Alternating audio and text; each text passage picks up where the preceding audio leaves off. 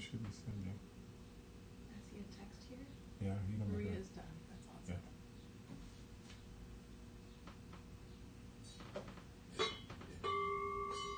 There I am.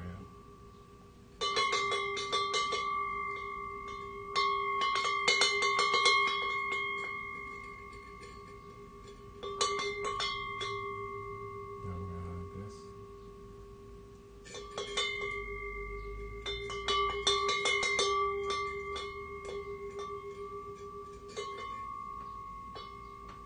Okay, hello. How are you? I hope everything is working. What I'm going to do to you... Oh, thank you, Maria. That was lovely. And thank you for watching. Thank you for coming and enjoying this benefit for the Freedom School. What I'm going to do today is do a couple readings. I'm going to do, I think, 4 pieces. 1, 2, 3, 4, 5 pieces.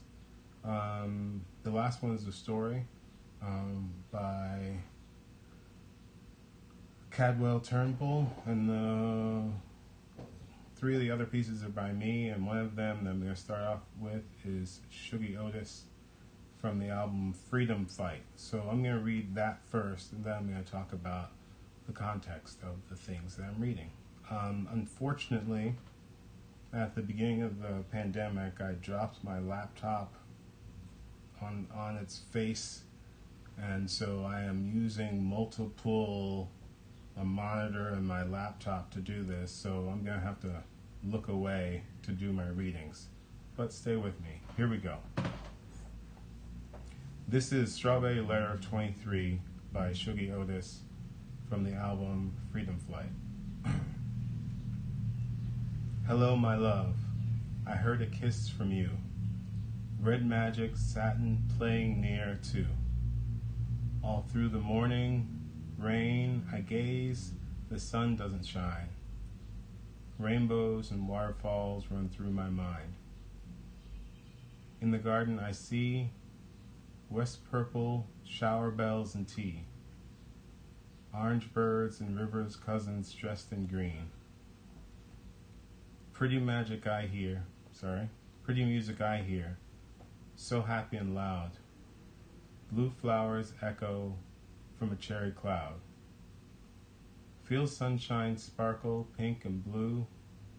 Playgrounds will laugh. If you try to ask, is it cool? If you arrive and don't see me, I'm going to be with my baby. I'm free, flying in her arms over the sea. Stained windows, yellow, candy screen, sea speakers of kite, with velvet roses digging freedom flight. A present from you, Strawberry Letter 22. The music plays, and I sit in for a few. Okay, is everything working? It looks jumpy on here, but I can't. Okay, it might be jumpy, I have no idea. Okay, I hope it's not too jumpy. I have no idea what's happening out there. Sounds good. So, I read that because I have been thinking of what's next, what to do next, what to be next, and how to create work next. I've been thinking about the moment of now, the moment of what happens next, and how to create work in that moment. So I think I wanted to share a couple things that I created in this time since the beginning of the pandemic, and something that I wrote right before the pandemic that I think kind of relates. I'm going to read the lyrics, but I'm also going to include the samples, the text from the samples. This first piece that I'm going to read is something that I wrote several months ago called The Body is Electric for the Black Monument Ensemble. And it starts with a sample. Voices Walter Palmer and Maddie L. Humphrey speak from a panel discussion that's from the late 60s, early 70s that appeared on Philadelphia morning show, Community Exchange Center. The show was called Input. Time is running out. Exactly.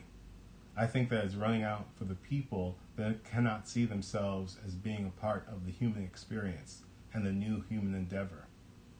So what you're saying is you must use the moment in depth because you can't stretch it out on either end, and that time is just the difference between knowing now and knowing nothing. And if you know now fully, it's past, present, and future. But sometimes what happens is you get so caught up in the daily rigors of running, jumping, and racing that you don't have time to see that you're not going anywhere. Let's bring the drums back. Okay, so the lyrics for Body is Electric. Picture all we know. Shift the land and the rivers flow. From gray to bold. Listen close to the stories told. And we know what's in our reach. And behind us is a crowded street. It's a movement thing. The brass is stuttering. Sha-la-la-la-la-la-la. The body is electric, alive with life. Verse 2. Picture all we know. People moving in slow motion though. Tensions hum below. Nothing like all the stories told. And we know what's in our reach. And behind us is a crowded street. It's a movement thing. The brass is stuttering. Sha-la-la-la-la-la-la. The body is electric, alive with life. That song was a song that I wrote in the fall after all the material was written and the album Where Future Unfolds came out. It was the first song I wrote after that, and I was picturing a movement, a crowd, knowing that the body is electric and that we can move things forward. So we know what's in our reach, and behind us is a crowded street. It's a movement thing. So I've been really thinking about where to go from here. And I wrote a new song that I wanted to share. I haven't shared it with anyone, so I'm sharing it with you. This song is called Now. Now, Forever, Momentary Space. And I finished this past week. And I've been trying to write a new song for 3 months now, and this is the first one I wrote, and it kind of addresses this idea of like what to do in this moment. And at the end there's a sample, and I'll read the sample and give credit to the sample at the end. Okay, so this is called Now, Forever, Momentary Space. Melodies in gold, dipped in sunlight. Levitating song, laughter, delight. You can see it all, universal insight. You can see it now, spectrum brilliant and bright. The instant people take flight. Come to speak your piece, mother of time. Rotation of the dial, revive the life. You can free it all, lighten their eyes. You can free it now, see nobody dies, beyond the timeline. Shades of night in gold, green, crimson, and black. Call into the twilight, the curtain pulls back. You can know it all, with language in place. You can know it all, with rhythm and grace. Forever, momentary space. And the song's going to end with a sample from a film called The Bus Is Coming. And here's the sample. I was with you, and we were places that we've never been before. and we were just running, you know, like through a green forest, just laughing and dancing, and the trees turned into 1,000,000 people. We just kept laughing and dancing and telling them how much we loved each other. What did you see?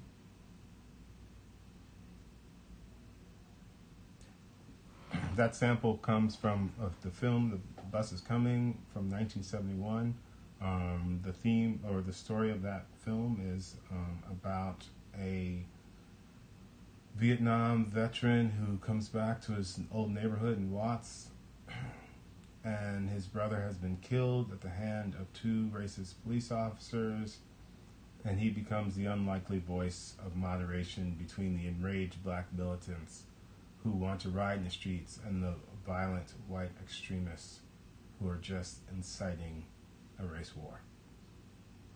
So what I was thinking about with now, forever, momentary time, space, is just that having access to that moment to change, that moment to do, that moment to create. And so I decided that now was that moment, you know, and now was a time outside of the timeline. It's forever momentary space, so that we can always live in this moment that all things are possible. The next thing I'm going to read is a piece that I did in response to a prompt that I gave my students at Stateville through the program Prison and Neighborhood Arts Project. I teach an art class, and we're doing a comics class at Stateville. And it was a 4-panel. The assignment was a 4-panel, a 4-panel comic on the theme of liberation. It's a conversation with yourself about liberation. It does the person in the comic doesn't have to look like you. You can have tons of characters in it. You can have one character in it. Anyway, I wanted to share that because that was made also in the same time period of me trying to figure out how to move forward to create work in this moment. So I'm going to share the liberation comic with you. So I'm going to show you the images too. Okay. What does liberation look like? I want to know. I suppose I should be able to envision something like that, but it's hard to picture something I've never seen. What does a ghost do when it's not scaring people? What does the room look like when the lights go out? That's where I am. Hopefully, shapes will form and I will be able to picture the unknown. Liberation is the place of raging oceans and pyramids. Every atom and particle breathes and moves with solidarity. Every atom and particle breathes and moves in solidarity with love. Hatred is thy enemy. We see through it. It is the future.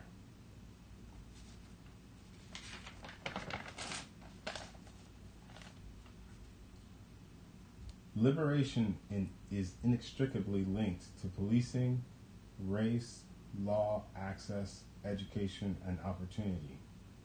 These factors decide who survives this world. Liberation is locked away from most and can't be reached by force. The chains that contain it were forged when this country was built. Is there a light in a dark city called liberation? So yeah, that comic, the first 3 panels I got done rather quickly, and then the last panel took me forever. Okay, so I want to share with you a short story by Cadwell Turnbull, because I think that it really stuck in my imagination. I just thought it was really brilliant, you know. I was listening to LeVar Burton Reads with my partner Tara, and we chose this story for him to read to us, and wow, it was just beautiful, and I think that really explores this moment of possibility and like sets a stage for allowing something new to happen and how that can be crushed or admired or or found. So if you can stick with me for another 15 minutes, I'm going to read Jump by Cadwell Turnbull. Cadwell Turnbull is a graduate from the North Carolina State University's Creative Writing MFA in Fiction and English MA in Linguistics. He was the winner of 2014's NCSU Prize for Short Fiction and attended Clarion West in 2016. I just thought I would share all that information since I'm going to read the story. Okay, here we go. This is Jump by Cadwell Turnbull. You ready? Let me clear my throat, take a sip of water.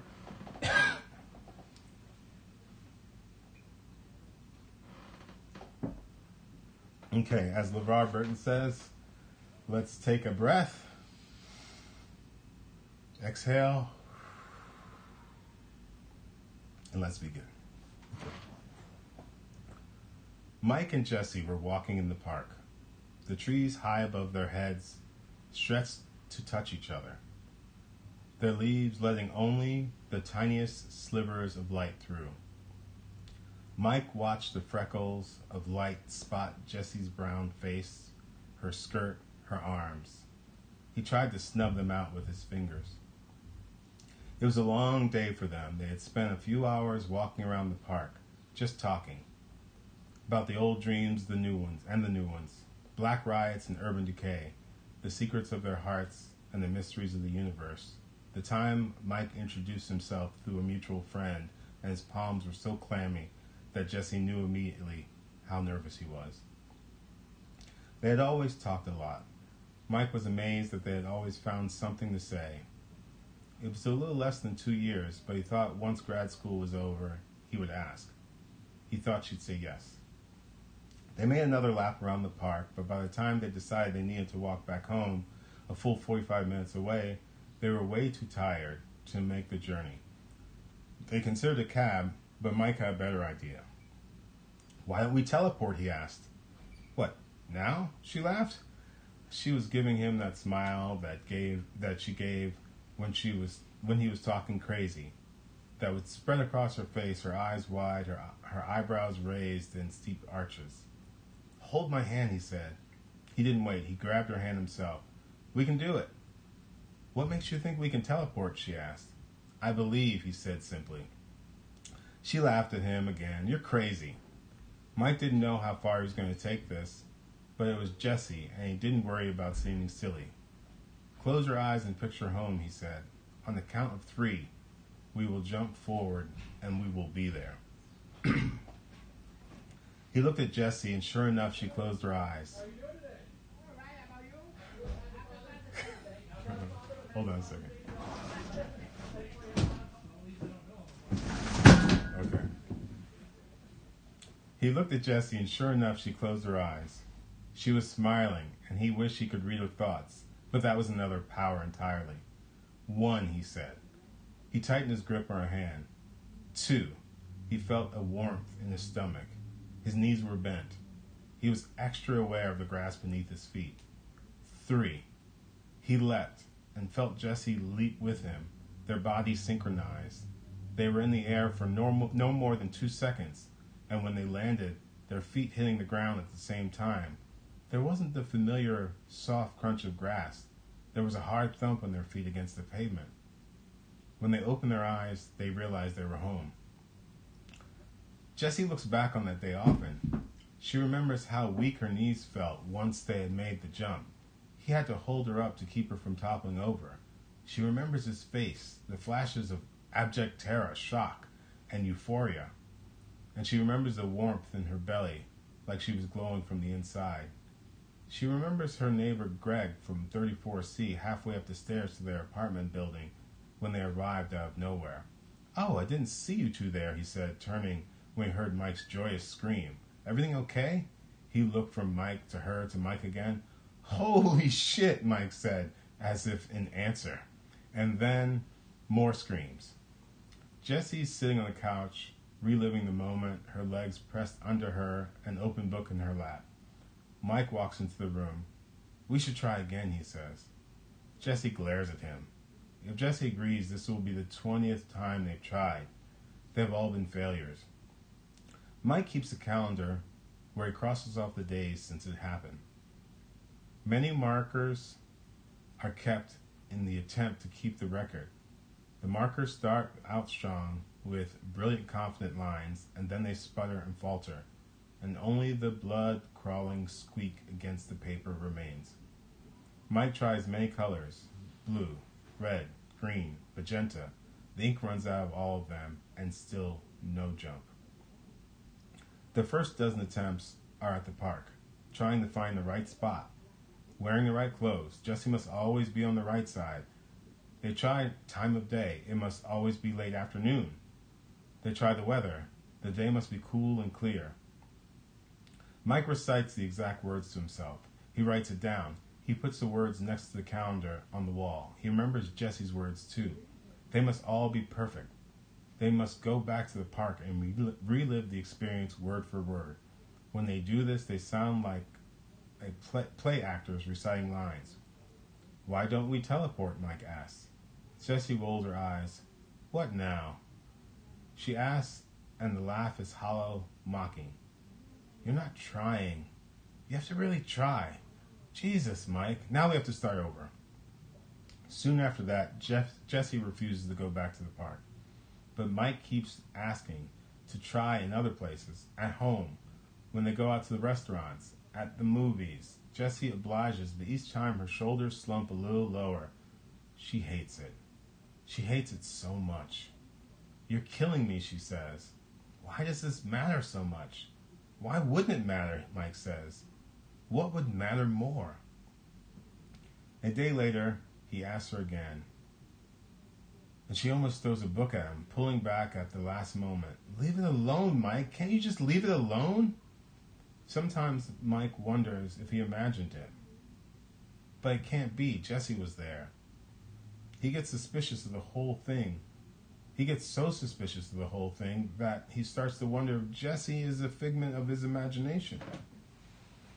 When his friend Alex comes over for dinner, Mike tries to confirm his suspicions while Jessie's in the kitchen.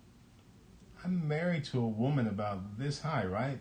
Light brown eyes, dark skin, can be a little judgy sometimes." He says the last part a little softer than the rest. Alex just looks at him. Mike waits for an answer, the cold doubt creeping up in his spine. "That was a great dinner, Jay," Alex says, looking past Mike, and then looks back at Mike and points at him with his fork.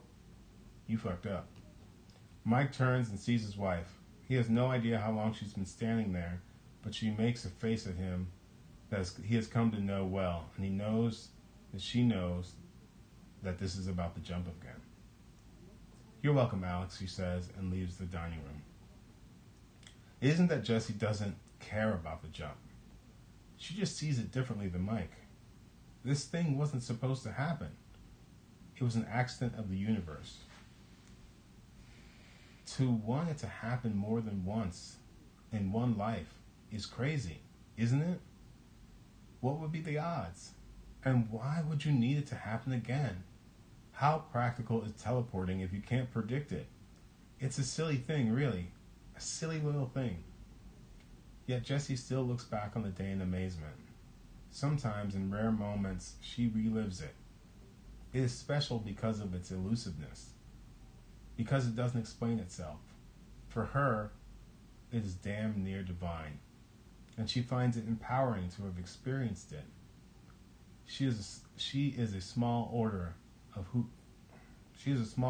knows a secret. She and Mike have glimpsed behind the curtain.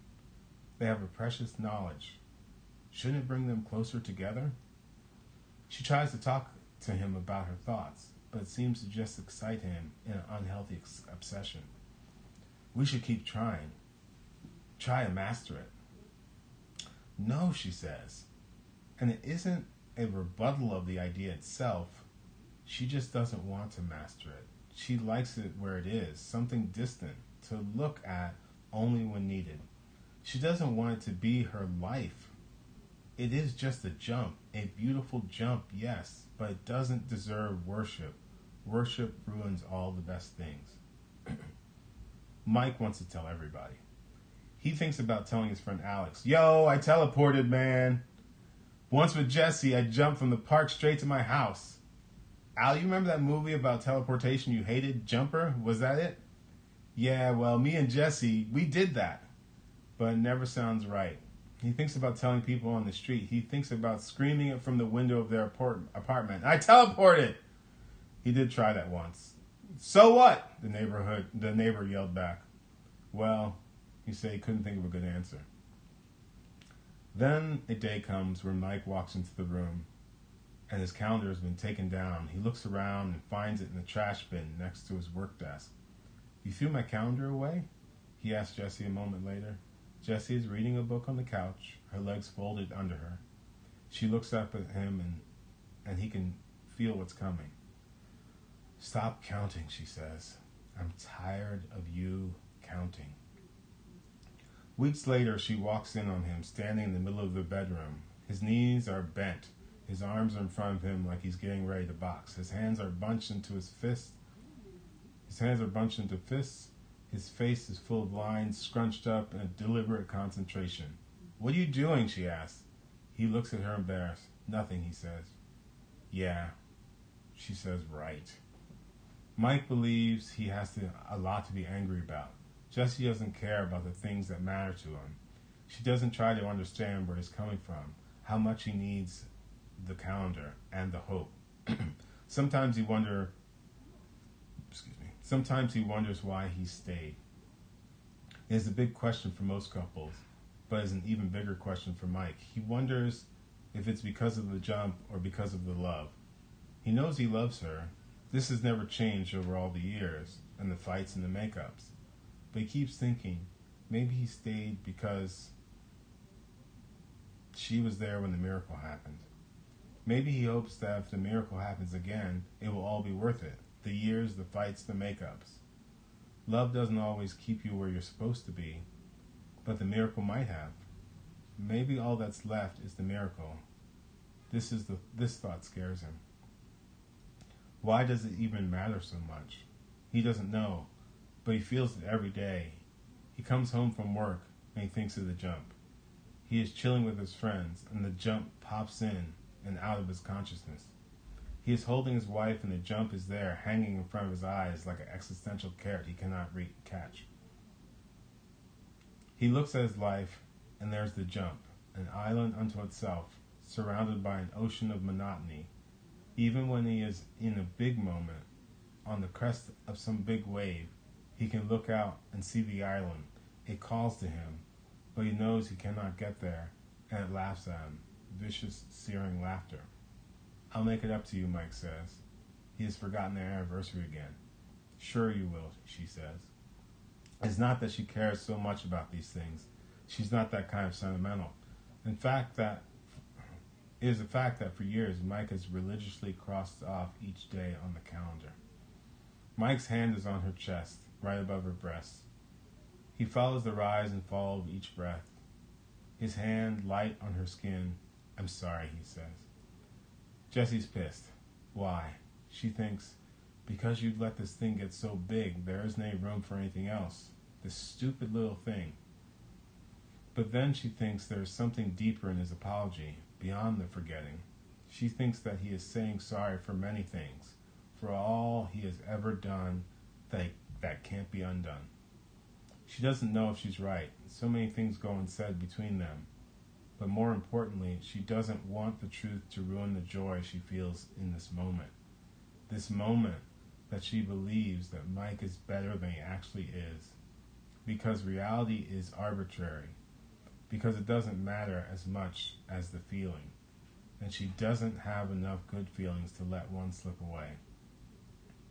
She tries to sleep, but Mike's hand feels heavy on her chest now. It's hard to sleep under so much weight, under this nagging feeling at the edge of her consciousness. That this is the rest of their lives, dancing around this little thing, forever, just out of reach, pulling at them. They've been married for 4 years, and she's already breaking. What will be left after 4 decades? It will always need to be fed. It will always need to be fed, even when they are both trying to ignore that it's there, because these things take up too much space. There's no equivalency, no end to the feeding of these little monsters. Jessie takes Mike's hand off her chest and turns away from him. I said I was sorry, he says. I will make it up to you, I promise. But Jessie says nothing. Her breathing is the only thing punctuating the silence. This silence at the end of things.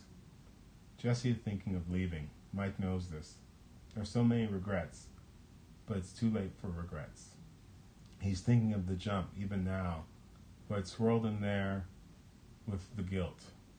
All the things he was unable to do for Jessie, the man he was unable to be. He still wants it, but now he wishes he could close his eyes and zero in on that want with his mind and send it off somewhere to a distant planet where it cannot hurt them anymore. But that seems even more impossible than that day so long ago. In the end, if Jessie leaves, there will be nothing but the jump, and he doesn't want to be alone with it. It will destroy him. The old cliche of the light at the end of the tunnel. Mike laughs at it now. It is a fiction. There is light where he is. It is dim. It continues to dim. But there is no light ahead of him. All he sees is darkness.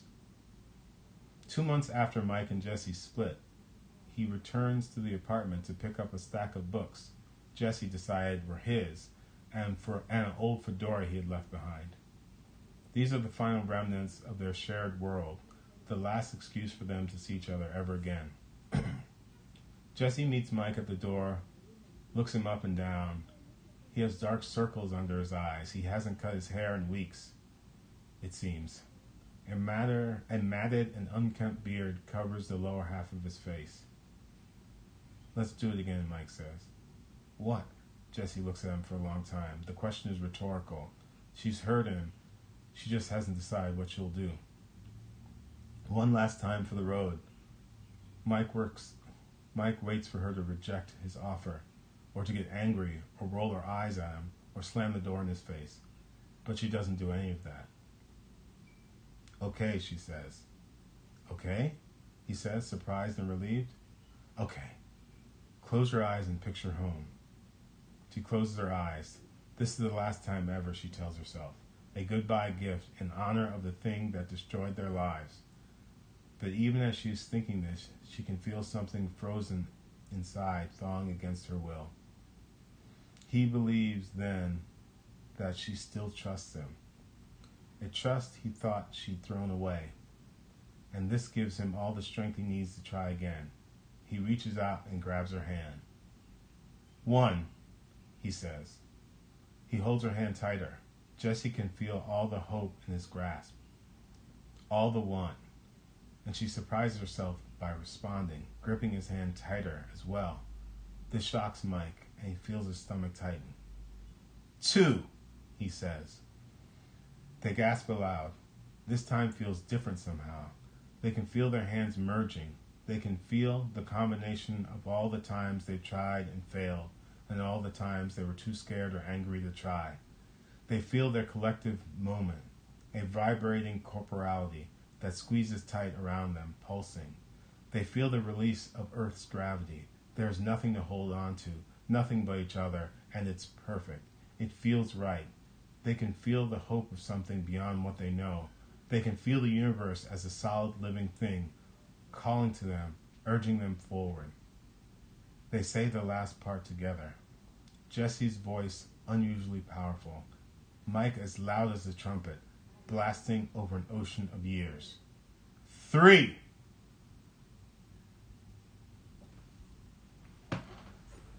That was Jump by Cadwell Turnbull. And I know I've gone a little bit over time, but thank you for listening. and I hope that you have a wonderful day.